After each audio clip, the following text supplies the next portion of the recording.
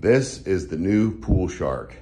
Now, this painting here, I spent an incredible amount of time adding much details. It was a couple months in the work, so let me just show you what I mean by that. All this money right here that is all hand painted took hours and hours. And so, you know, obviously the shark is having a good day. He's got his pockets pulled out, but I want to show you this shark up close and personal. So you can see all the textures and stuff. This is the kind of detail that is in this painting. The different colors in the teeth and the eyes. I kind of try to make them look a little bit wet as well.